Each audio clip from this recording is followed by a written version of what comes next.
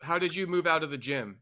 Did you just recently move out of the gym with like the Contender Series money, or did you make enough money before that to where you're able to move out of the gym a while ago?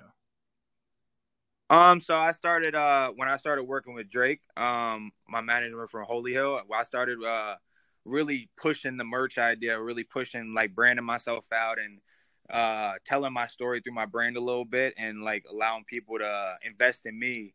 And after I started doing that, I started getting some sponsors, social media sponsorships. I started really studying how to promote the businesses the right way and how they like, in order them to want to invest their money into me. And about a year and a half to 2 years ago, like right after my amateur career ended, I started making enough money from my pro fights and sponsorships for pro fights that I was able to move up right above the gym. I literally can walk down the steps right now, right into the gym. It's pretty cool that I was able to stay so close. How come you chose that spot? Was that just like convenient for you, or what made you choose that spot? I don't like driving that much at all, man. So I didn't want to wake up and have to drive to practice every day. So I was like, yeah, we just gotta get above the Okay, gym. that's tight.